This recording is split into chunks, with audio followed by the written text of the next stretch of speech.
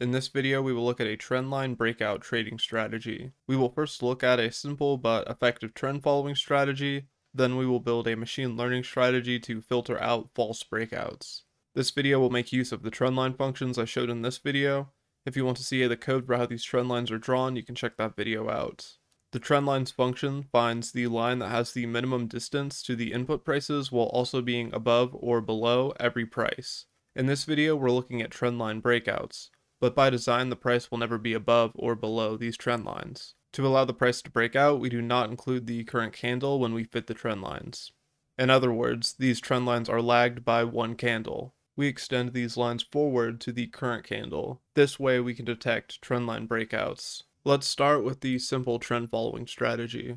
We have this function which takes a closing price array and a lookback parameter. We create output arrays for the support trend line, the resistance trend line, and the signal. We loop through each price in the array. We get a recent window of prices, but we do not include the current price. This window is lagged by one candle. We use the function fitTrendlineSingle on the window of prices. This function was shown in the trendline video. It returns two sets of coefficients, a slope and intercept for both the support and resistance trend line. We use these slopes and intercepts to find the value of the trend lines for the current candle. We save the current values of the trend lines in these output arrays. Let's look at these two outputs on a plot along with the price. The light blue line is the hourly closing price of Bitcoin. The red and green lines are the current value of the support and resistance trend lines respectively. By refitting the trend lines on each candle, we get these weird looking bands. Occasionally the price will be above or below these bands. A simple trend following rule is once the closing price is above the green band, we take a long position. We hold this long position until the price closes below the red band.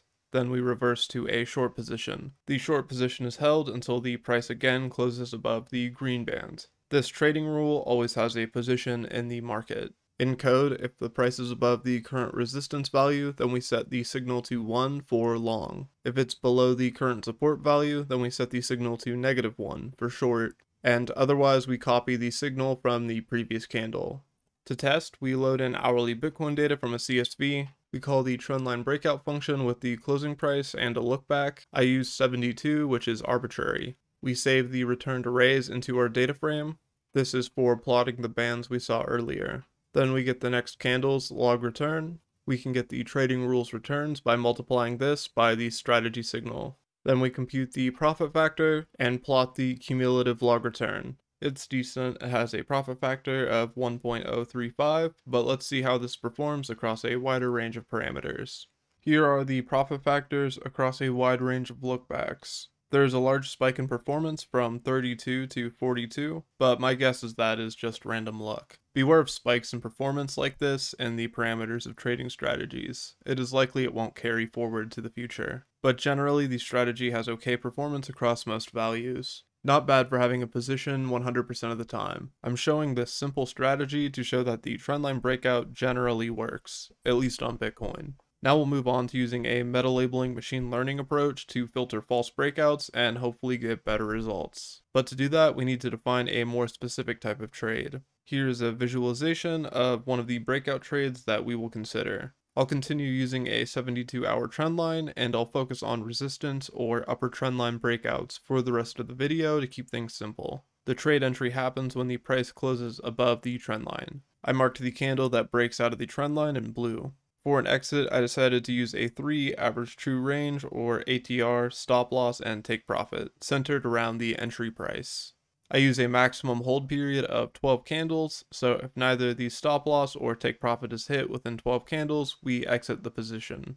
The decision to use a 3 ATR stop loss and take profit and the 12-hour hold period is mostly arbitrary, but we need definitive exit rules as we will use the outcome of these trades to build a label for our machine learning model.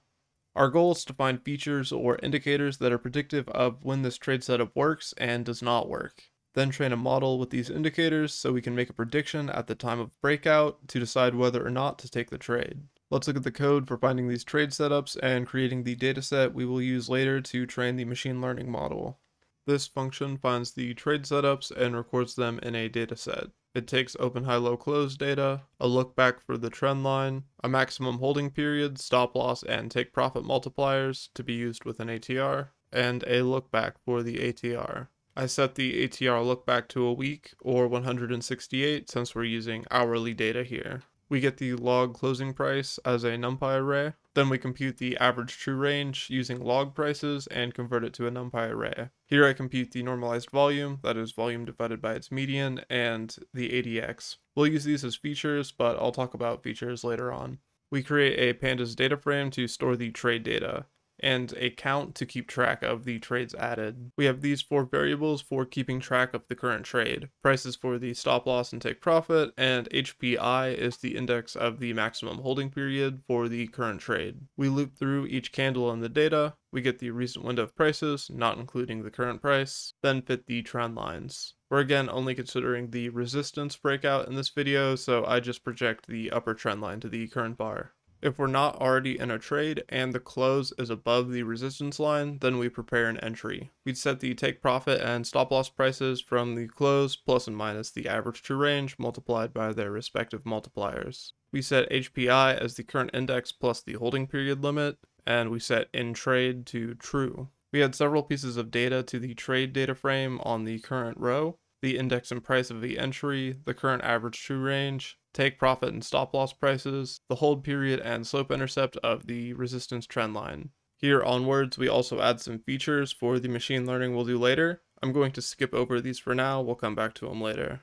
Here we're still inside the loop through all the candles, and this block manages the current trade. If we are, we check if it is time to exit, comparing the close to the set take profit and stop loss, as well as checking the current loop index against the current holding period limit. If it is time to exit, we record the index and price of the exit, set in trade to false, and increment the trade count. After the loop is complete, we can compute the trade return as the exit price minus the entry price. We used logarithmic prices, so this return is roughly equivalent to a percentage. Later, when we're training a model, we'll need a label to train with. I chose a binary classification label. We label 1 if the trade had a positive return, and 0 if it was negative. We return this label as data Y. We also pack the features in a separate data frame called data X. The information in data X and Y are in the trades data frame, but I just added them to separate data frames for convenience. Here's the performance of the Trendline Breakout with the 3 ATR stop loss and take profit for hourly Bitcoin data from 2018 to the end of 2022. It is not good. The win rate is right at 50%, the profit factor is low at 1.02, the average trade is only about 0.05%. These results do not include slippage or fees, which would easily ruin these barely positive results. But if we can build a model to predict when the strategy's trades work and do not work, we could potentially filter out some of the bad trades, turning this relatively bad strategy into a decent one. Let's consider some features to look at so a model can decide if one of these trendline breaks is worth trading. The common trait between each of these setups is the 72-hour resistance trendline breakout. We want features that can differentiate one setup from another. For a meta-labeling model like this, learning a specific type of trade, I like to look at many of the trades and observe where they differ. I know that sounds obvious, but really, you can learn a lot just by looking. An obvious feature is the trendline slope. Sometimes the trendline break happens in a downtrend, and sometimes it happens in an uptrend. It's a good idea to dedicate a portion of the data as in-sample to assess features. Here I'll use the trades from 2018 and 2019. Here's a scatter plot with the resistance slope on the x-axis and the trade return on the y-axis. There isn't much of a relationship, but on average the trade returns are positive when the slope is positive and vice versa. There is a small positive Spearman correlation of 0.1. Perhaps this feature will be more useful in the presence of other features. It's common for traders to look at the volume when a breakout happens. Sometimes the volume is high when the trend line is broken, and sometimes it's low. Here's a scatter plot of the volume normalized by a rolling median and the trade returns. The relationship here isn't very strong, but it does have a small positive correlation. When the normalized volume is less than 1, that is, the volume is less than the rolling median on the breakout, the average return is negative. We can look at how close the price is to the trend line. Sometimes the prices hug the trend line closely, and sometimes they are further away. This distance is minimized when the trend line is fit in the first place. Here is the average distance from a trend line versus the trade return. It has a small negative correlation. When the prices hug the trend lines more, trades tend to do better. Back to the code, this is the same trendline break dataset function we were looking at earlier. When we're getting an entry, we compute the slope indicator as the raw resistance slope divided by the average true range. The next indicator is the resistance error. We compute the value of the resistance line for each value in the window and subtract the prices from it. We sum the error and average it by the lookback window. Then divide this by the average true range to normalize it to volatility. This will measure how close the prices are on average to the resistance line. Similar to the resistance error, another feature I found effective was the maximum distance from the resistance line. This feature actually turns out to be the most informative. If there is a price in the window that we trained the trend line on that is very far away from it, then trades do not work very well. The next feature is the volume of the candle that breaks the trend line. And the final feature is the ADX. I imagine most of you are familiar with this indicator. There's plenty of articles online about it if you're not. I typically include this indicator for meta labeling models. It usually does pretty well. It measures the strength of the trend. I use the same lookback for the ADX as the trend line fit, so 72 in this case. These 5 features aren't necessarily the best ones or the only ones, but they are relevant to the trade setup, and they have a fairly low correlation with each other, the one exception being between the maximum distance from the trend line and the trend line error. For a model, I'm going to use a random forest, which is a bagging or bootstrap aggregation of decision trees. Decision trees are good at learning hierarchical relationships. They divide the dataset into groups based on thresholds in the features. So in this decision tree, we see that the first threshold is checking if the max dist feature is below 4.788. Decision trees are rather susceptible to noise, and financial data is among the noisiest data available. Noise could essentially push one of the features over the threshold without really being meaningful. This is where the bootstrap aggregation comes into play. Bootstrap aggregation is a whole topic, but in short, the random forest trains many decision trees. Each tree is trained on a random set of data. A bootstrap means it picks random samples from the dataset with replacement. Each decision tree will learn an amount of noise that's present in the data, but when we train many decision trees in a random forest, the noise has a tendency to cancel out. Let's move on to the walk forward code and see how a random forest works with the features we selected. We load in hourly Bitcoin data from a CSV, call the function Trendline Breakout dataset to get the trade setups. Then we call this function walk forward model. Walk forward model takes the closing price array. It also takes the trades data X and data Y that are all returned from the dataset function. And it takes the train size and step size, which is the number of candles to train the model on and the number of candles between each training. Here I use 2 years for training and 1 year for the step size, so it's trained once a year. Let's go over the walk forward model function. We create 2 output signals. This one will be a binary signal. These will have the trades that the model selects. This other one will be the predicted probability of a profitable trade from the classifier. This variable next train is the index that we will train the model at next. We initialize it as the train size. We have some variables to keep track of the current trade. This is all very similar to what we saw in the dataset function. We loop through each candle in the dataset.